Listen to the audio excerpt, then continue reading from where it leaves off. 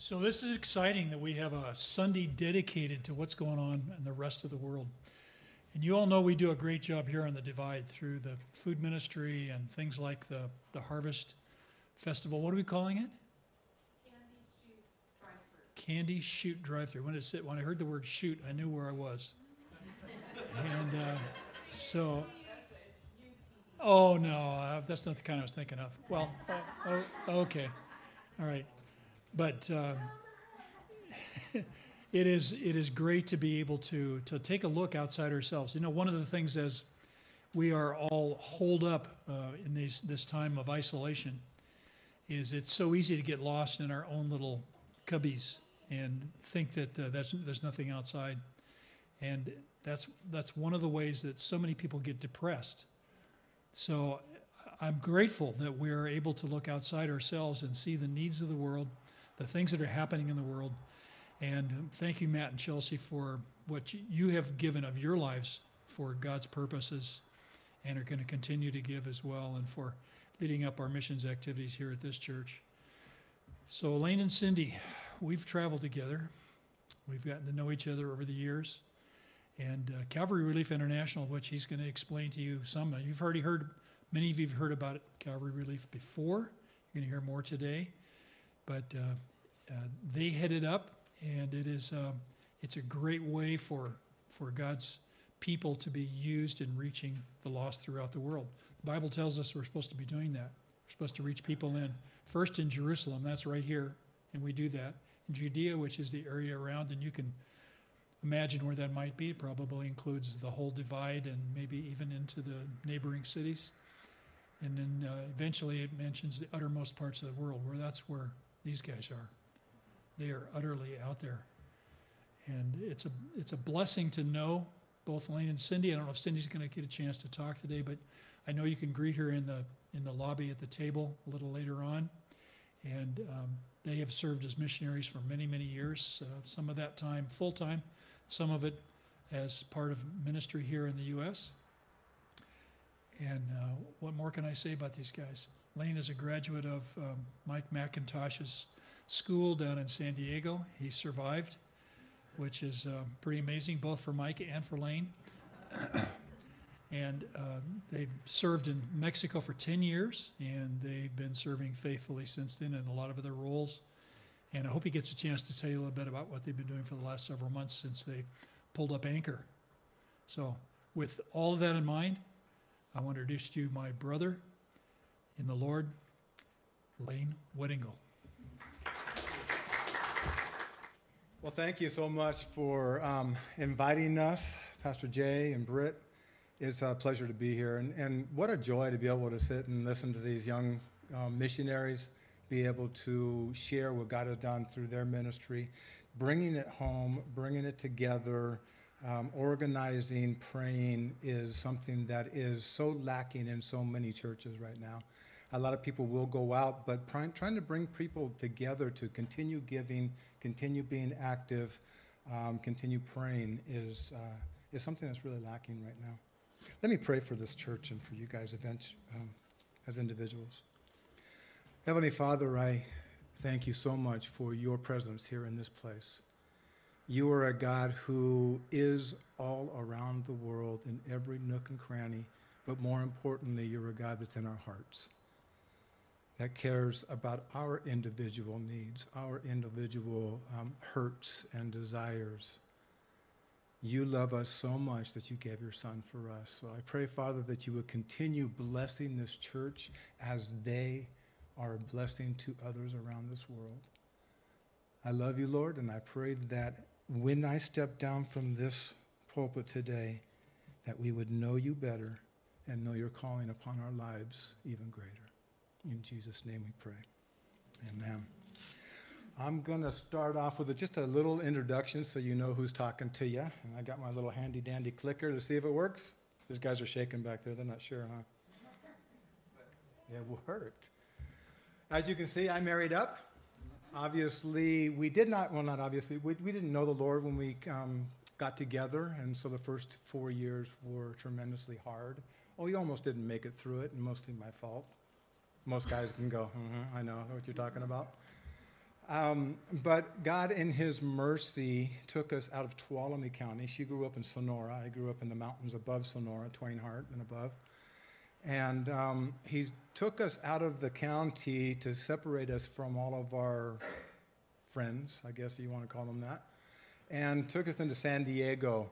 Here's a couple of mountain people in San Diego, not comfortable really with the city or with anything that was going on, but we knew that something was happening in our lives. We needed a change. We needed to start over fresh without the influence of all of our friends. We were invited to church by my sister, who had gotten saved in a Calvary Chapel, Horizon Christian Fellowship, San Diego, with Mike McIntosh. And I just remember saying no so many times, no, I'm not going. No, I don't want to go. No, I have nothing to do with that. No. Finally, one morning and one Saturday afternoon, it came out of my mouth, I'll go with you one time just to shut you up. I went, what? Who said that? You know what happened. And that was 35 years ago. I can't tell anybody about that without crying. Because in that day, in that moment, in that situation, God had perfect timing to when my wife and I walked into a room angry and with our backs turned towards each other, almost in a point of divorce, and watching hippies and people in suits and old ladies and young people all with their hands raised worshiping somebody I didn't know. Within a half an hour,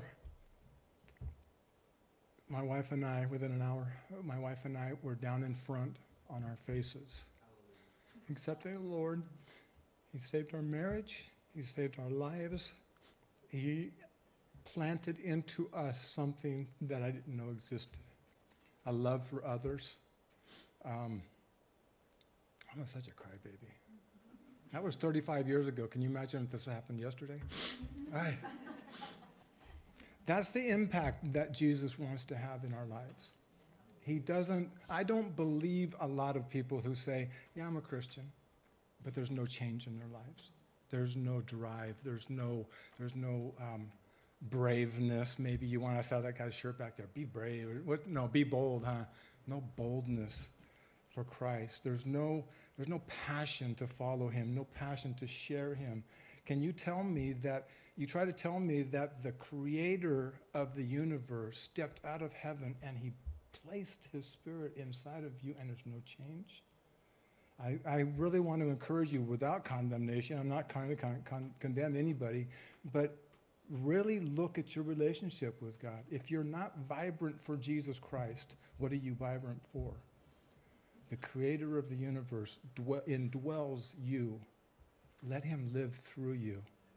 And that is something that I've learned over the years, not from Bible teachers so much in the United States, but through Mexicans and through Africans and through Grenadians, where we lived for a couple of years as well. Christians who have absolutely nothing, and their lives are vibrant for him. They're alive for him. They are active for him. And I would come home so many times and I would say, where is the passion in my own church, in my own country? Maybe we need to be shook up by a disease. Maybe we need to be shook up by some fires. Maybe we need to get shook up by some persecution. Oh, did I say that? That kind of stuff is happening now, isn't it? My wife and I were married in 1981. We got saved in 1985. We went on the mission field in 1986. And we were married 17 years without being able to have children. And we just left it into the hands of the Lord. We did not know what he had planned, but we were always volunteering in orphanages in Mexico and in Grenada as well. Nothing happened in Grenada, so several years later, we were able to adopt two beautiful young ladies. They weren't young ladies when we adopted them. They were, the oldest one in the white here is now 34. She was 12 when she came to live with us. Anita was, we were in a hospital when she was born. Her mother went to a Christian counseling center in Ensenada, California, and spoke with Juan Domingo's wife about money for an abortion. Can you imagine? Here, the pastor's wife, and she got on the phone immediately. Are you guys willing to adopt a baby? And so we went all the way from where we were living in southern Mexico and lived in Ensenada for several months while the baby was getting ready. This is Rosita when she was in her 20s. Beautiful young lady who grew up on the streets of Mexico, abandoned basically, grew up with a bunch of other children, begging for food, doing tricks in the street, washing dishes, washing whatever they, kind of a little Indian slave basically. I don't know if you know Mexico's culture so much. The light-skinned Mexicans, many of them look down on the Indian-type Mexicans. It still happens around the world. She stole our hearts at a very young age. Unfortunately, she stole his heart too, and I was a little jealous about that. But I'm over it now because look what they brought us. We're happy campers. We're grandparents for the first time. I'm going to cry again. Can you believe it? This is our youngest now. She's now 21 years old and just started working for Adventist Health in Sonora, California over there. Beautiful. And now we are 6. So that's our life story in a nutshell. Would you turn with me, please, to Psalm 67? What I'm going to share with you today is by no means this is what you should be doing. What I'm going to share with you today, some of these verses God has used to shape and form my Christian walk with Him, to allow me to put aside some of the things that are not so important as I thought they were, and to pick up things that are more important to God Himself. In Psalm 67, we're going to read the whole chapter. Starting in verse 1. God be merciful to us and bless us, and cause His face to shine upon us. Selah. That your way may be known on earth, your salvation among all nations. Let the peoples praise you, O God. Let all the peoples praise you. Oh, let the nations be glad and sing for joy, for you shall judge the people righteously and govern the nations on earth. Selah, or think about this. Let the peoples praise you, O God. Let all the peoples praise you. Then the earth shall yield her increase. God, our own God, shall bless us, and God and all the ends of the earth shall fear Him. We all want to be blessed, don't we?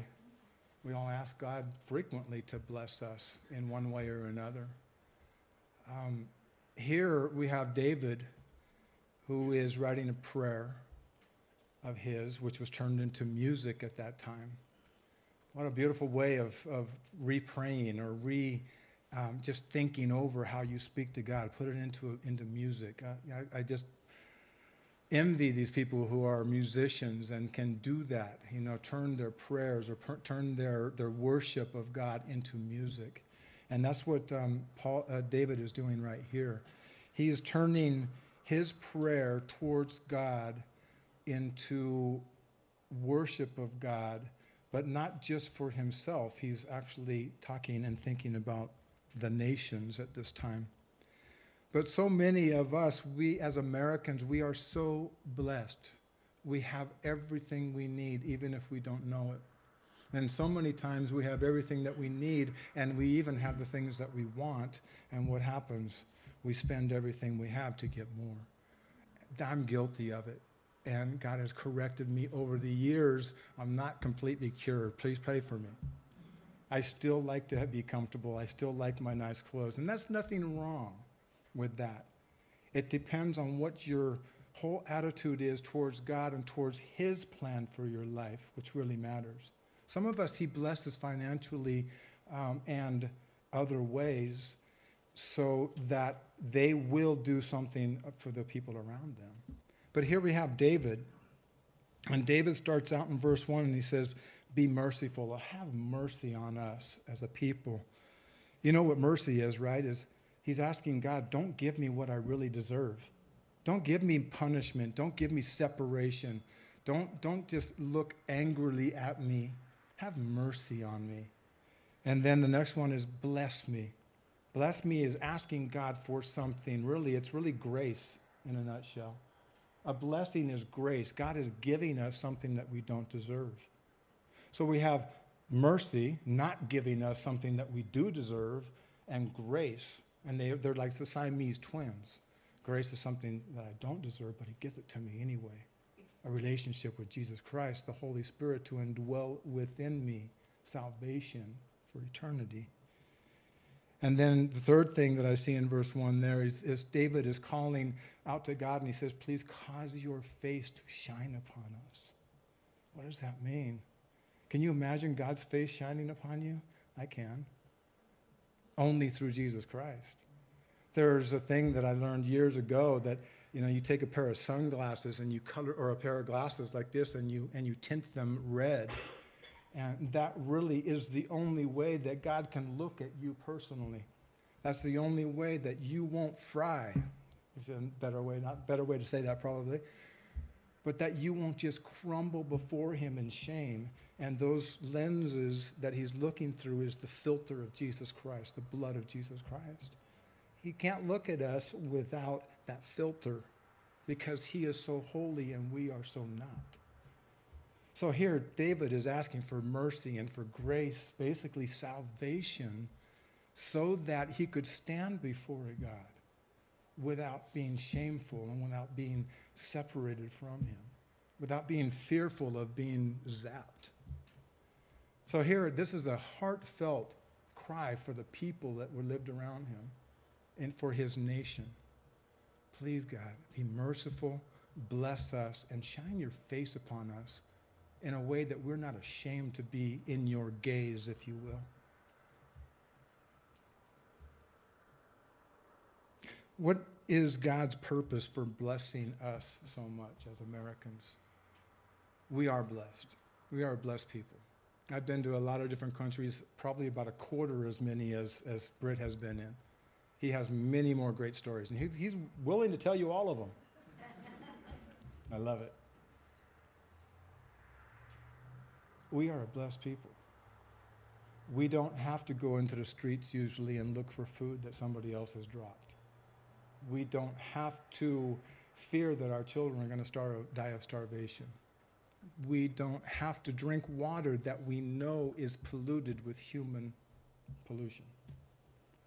We don't have to do these things because for some reason God has chosen for us to be Americans or Europeans.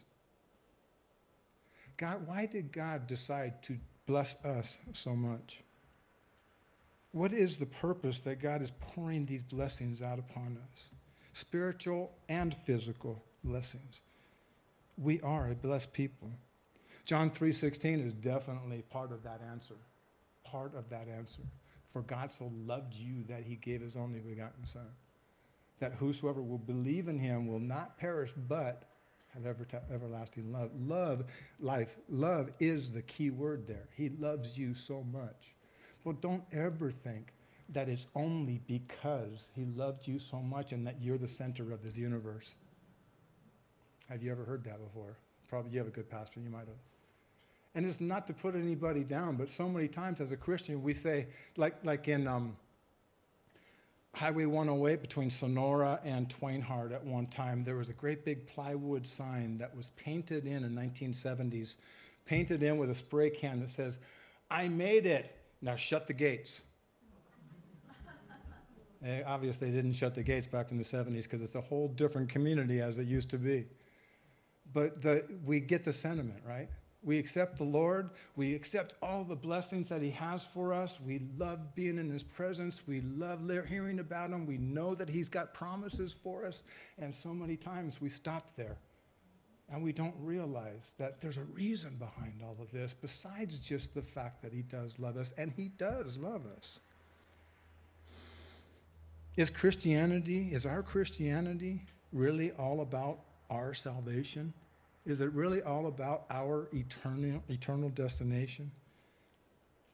Or did Jesus really die so that we could be blessed and happy and comfortable and safe, live Christian lives here in America in a nice home with a great retirement package in heaven? Yes, that's part of it. but there's other reasons. David Gusick, he's a Calvary Chapel pastor in Santa Barbara.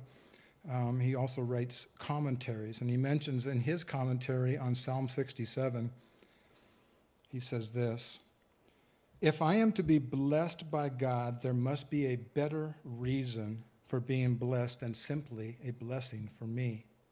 You know, I used to be a member of the Bless Me Club, crying out to God, bless me again, and bless me 2 more times, please, as if I hadn't already been blessed enough." That stabbed me in the heart one year when I read that, because there's so many times when my whole prayer is all about me. It's all about what I can get from God. I want to be closer to God, but why? I want to see God working miracles through me, but why? I want God to speak through me, but why? Why is it? So I can be closer and enjoy him more? Yes. But there's got to be more to it than that. In verse 2 of our text here in Psalm 67, David knew that there was more to it than asking for a blessing just for himself and his people to be happy. He wanted others to know his God too. He wanted everybody to worship this God that he worshiped. So verse 1 and verse 2, it says, so David said to God, "Please have mercy on us and show your approval and bless us so that your way may be known on earth and your salvation among the nations." You know, Psalm 67 in reality is a message of biblical Christianity in a nutshell. It really is. It says, God wants to bless me for a purpose. God wants to fill me with his Holy Spirit for a purpose. His blessings poured out on his people are meant to be turned into salvation for the nations of this world. That's why we are Christians in America, because he has a plan for the whole world. And you guys have been a blessing to me just hearing what you guys are involved in right now. And I know that what you're talking about, Jay, when you say that Britt was a blessing, then too good to be true. I called Britt several years ago and asked him if he would consider being on the board of Calvary Relief International. And we sat across the table from each other having breakfast when you could do that. And I began talking, and he got this smirk on his face. He just started going. And I said, well, we're helping this guy named Stephen in northern Africa, and we're helping Gitu. You know, we want to do this, we want to do that. And he goes, well, I know Gitu, and I know Stephen. I've been there. I've been to their houses. I said, oh, really? I didn't know Miles was playing a trick on me. But so obviously, we were already aligned in our hearts towards serving people in Africa. And God has teamed us together now. What a blessing that is. So God loves me and he blesses me so that I might make him and his salvation and his way known amongst the nations. You know, in Genesis chapter 2, we won't go there now, but very briefly is the call of Abraham to leave his home, to leave his family, and to go into a nation that God would tell him about someday as he was getting closer to that nation. He says that you shall be a blessing. You shall be blessed, and you shall be a blessing. The same message as David is giving now. We are blessed, and we are to be a blessing. Abraham, as we are today, both are recipients of God's blessings. And we're also a conduit of God's blessings at the same time. You know what happened to the Dead Sea, right? You've heard the story of why the Dead Sea is the Dead Sea, why there is no life there at all. And you've been there many more times than I have been.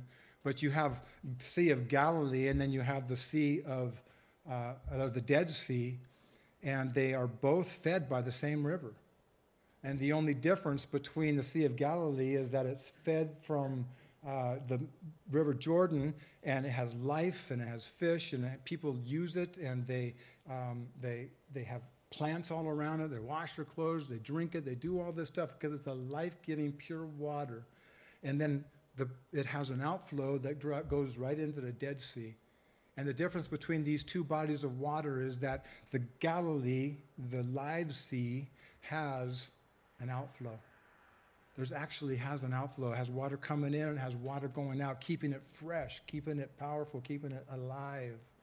The Dead Sea receives all this water, and there is no outflow except for that which evaporates. It leaves all the garbage behind, all the salts and all the minerals behind to where nothing can live in it. I've floated in it. It's so salty that you're kind of buoyant on the top of it. Many of you probably have been there. It's not a beautiful place. But it's a very great example of how our lives as Christians can be if there's not an outflow towards the nations. If our heart is not in conformation with Jesus' heart of reaching the nations. If we are taking our blessings and we're banking them or putting them in our safety deposit box for later use for ourselves, and that's all that we're doing, then we become a Dead Sea. And if everything that we do evolves around getting that bank account bigger of God's blessings without planning to use them, eventually those will be taken away from us. Throughout the Bible, Israel focused on the blessings that they would receive from God, while ignoring their responsibility to be a blessing to others around them. They wanted to keep the Messiah to themselves. They wanted to keep all of this stuff. The temple was for them, and they had a real hard time. They would keep everybody else outside of the temple, and only they could go into the temple and really have a relationship with God. And they wanted to keep it all to themselves, even though God was saying that I am a God of all nations. So yes, I can be unashamedly asking for God's blessing day after day after day, and I think we should. Because when we have this kind of an attitude of saying, God, pour your blessings out on me so that my neighbors might know you, so that the nations might know you. What a blessing. You guys are involved in a church that is reaching out around the world, but you are unique, I'm sad to say. That there are most churches really are inward looking. We just got done for an 8-month trip around the United States. We sold our home in Tuolumne County in January. We moved into a 30-year-old 18-foot trailer and my little diesel truck out there pulling it around. Best time we've ever had in our life. And as soon as we got out there trying to knock on doors for Calvary Chapels, COVID hit. Ooh, and everything closed up. So we had to kind of replan things. But when we walk into many of the churches around this nation, we would see no missions boards or very disregarded missions board that nobody really knew who was on them. They didn't know how much money got sent, if anything, to them. Nobody was going on missions trips. Yeah, they went to Israel a lot of times, but they did not go on missions trips to be able to really take the gospel to the nations. And it's kind of heartbreaking to see, because I really believe that the Christian church in America is called to be the light of the world. It used to be England, didn't it? Scotland, England, these were the missionary sending nations of the world, and God was blessing them beyond measure. Now they're hardly sending anybody out, and I know that the countries around England now are almost considered, I think they are considered unreached people groups. Scotland and Ireland and these places have very little Christian witness in them now. All centered around one of the most missionary-minded countries in the world at one time. Just in a couple of generations, they lost everything. America is going in the same direction, unless God wakes us up and reminds us that our relationship with him is so important, and he wants to pour his life into us, and he wants to pour his blessings upon us so that our neighbor might one day stand before the throne room of God and worship him with us, so that The people in Afghanistan, the people in Africa, the people in Costa Rica will one day stand before that same God that we worship, and their hands lifted up or on their faces. I'm not going to read it to you because of time today, but in Revelation chapter 7, I'm just going to give you a quick overview of what is there. Revelation chapter 7, 4 through 7 really is, John gets a glimpse into heaven. And he's standing there, and he's in a trance. He's not sure if he's awake or he's asleep, but all of a sudden he looks up and he sees a door standing wide open in heaven. And he hears a voice like a trumpet. That sounds familiar, huh? We're waiting for a voice that is like a trumpet right now. Come up here, he hears, and I will show you the things that have to happen after this. And a little farther down in chapter 7 of Revelation, it says this: Behold, a great multitude which no one could number, of all nations and tribes and peoples and tongues, standing before the throne, before the Lamb, crying out with a loud voice, saying, Salvation belongs to our God, and he who sits on the throne, and to the Lamb. And everyone fell on their faces before the throne of God and worshiped him, saying, Blessings and glory and wisdom and thanksgiving and honor and power and might be to our God forever and ever. You know, this heavenly scene is the purpose of our blessings. It's the outcome of God's people being blessed by God and using them properly. Think about it. One day we will be in that throne room with this multitude of uncounted people, and I'll be standing back there and I'll be looking for people that I know. I'll be saying, look, I told him about Jesus. What a blessing. He's here. That's what it's about. And these people, they don't care who I am. I don't want to say, hi, hey, I'm Lane, remember me? Here on earth, I'm here to point them to Jesus, and they're in that room. They're in that throne room. I am there to worship Jesus with them. And there will be a countless, innumerable amount of people there. How many people are you inviting to go there? That is why we are blessed. So when you put a check into the basket, or when you go to another country, or when you guys come and you pray for your missionaries, these things are happening out there. When you go out there and you're sharing with these people who are starving to death the love of Jesus Christ, and then giving them food to eat for the day, they look at you like, wow, I want to know the God that he knows, because he has come all the way here to tell me this. What a blessing that is for us. And as we are blessed, we turn that blessing into more blessings for more people. Because you understand that it's not you that's doing it. It's not you that's having to cost anything. It's God pouring through you. That no longer are you a bank of these blessings, but that conduit is flowing, the river is flowing through you, and it's bringing life to many people all around you. Not a stagnant puddle somewhere that is no good use for anybody. Verse 3 through 7 in our text there in Psalm 67 continues.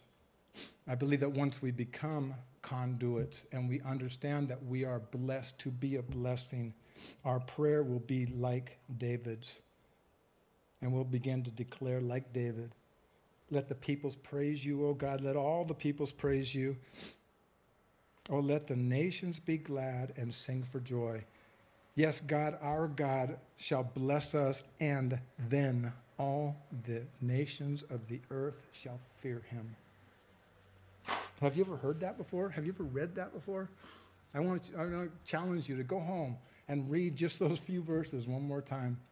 That our God will bless us, and as a result of God blessing his people, all the nations of the earth will also bow down and worship before him. The Muslims aren't going to accomplish that, but they're out there. The Mormons aren't going to accomplish that, but they are out there in forces, and they are very heavily financed. In some nations, Uganda is one of them. You walk down the street and there are mosques on every corner, brand spanking new. There's maybe not even any Muslims in the area, but they are preparing. They're getting ready. They're sending people in. They're sending money here. They're buying people houses. They're bringing food in to win people to Allah so they can enslave them, basically. We have a God that wants to free people. And it's very hard to find other Christian missionaries out there many times. And when you do, many times, not to bring shame, not to bring anything to anybody, because I'm guilty of a lot of it too, is that most of the missionaries we find out there are underfunded and they're struggling. They're struggling big time. Their churches are struggling, the missionaries are struggling, their families are sick, or they have to come home. What kind of an impact am I making around the world when that is happening out there? These are verses that have changed my life. These are verses that have made me look into my own heart and say, why do you exist? Why are you called to missions in the first place, Lane? And that is to bring others into the throne room of God, to be a worshiper with me. Universal worship of God and filling of his throne room with more worshipers is what we are called to do. We are blessed so that all nations, and some of our neighbors too, will one day stand before Almighty God and worship him with us. Revelation chapter 7 is proof that the Great Commission that you guys mentioned this morning of go and make disciples in all nations will one day be fulfilled. That scene that we saw in heaven, that John saw in heaven of the multitude of people standing before the throne will one day come to pass because of Jesus' proclamation, going to all nations and preach the word. Even as Jesus promised in Matthew chapter 24, verse 14, saying, this gospel of the kingdom will be preached in all the world as a witness to all nations. And when all nations have heard, then the end will come. You want to meet Jesus? You want to be in that throne room? Get out there and tell people about Jesus, because who knows, that one person that you lead to Jesus might be that last one that Jesus is waiting for. That's on the Lamb's list. Ever thought about that, huh? I love it. Every time I'm praying for somebody, I got my hand on their shoulder and I'm going, is this the one, Lord? Come on, please. Kind of selfish, I guess, but I love it. Expectation. So, all these blessings, even in the midst of a pandemic, we're not starving. We might have lost our jobs. Our bank accounts might be a little slower or smaller, and they're not growing as fast. Some people have lost their houses. I understand that it is a pain, and I understand that it is a struggle. But my friends in Kenya, our friends in Kenya and in Burundi, they have nothing to build with. They have nothing to eat. They have no electricity in many parts of their cities. They have no running water because people have ran from their jobs. The governments are shutting down and leaving the people to fend for themselves. Most people live day by day, which means they go out and search for something that they can find or make to bring to somebody else that will give them some shillings, and they take those shillings and they buy a piece of fruit, and they take a piece of fruit to their family, and if that fruit doesn't come to their family that day, their family does not eat that day. They are on month number 4 now, or 5, of complete shutdown, where they can't even work in the streets, they can't sell, they can't buy, they can't do anything. So a lot of food distribution is going out through many people that I know right now. These verses have changed my life, along with a prayer that I read. I was studying Samaritan's Purse. I've gone out with them a couple of times, one time, and started studying Bob Pierce. Bob Pierce was the founder of Samaritan's Purse before Franklin Graham actually took it over. And after he died, his kids were going through his Bible, and in his Bible several times was written this phrase that impacted me greatly and has changed the way I pray, I pray, and it's changed the way I live.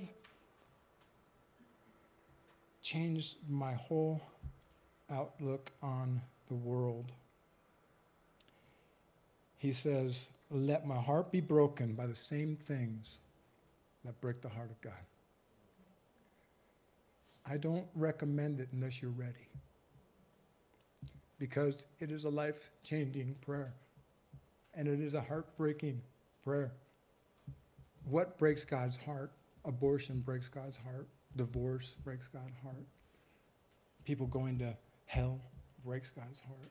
People starving to death breaks his heart. People being used as slaves, sex slaves, work slaves. These things break their heart, our heart, hit God's heart, and they should break ours as well. When you start praying that prayer and you start aligning it with some of David's prayers for the nations, God will take your heart and he will take the stone that might be there when you're living for yourself, and he'll turn it into a heart of flesh. And all of a sudden you'll understand that your prayers are being changed, your actions are being changed, your priorities are being changed.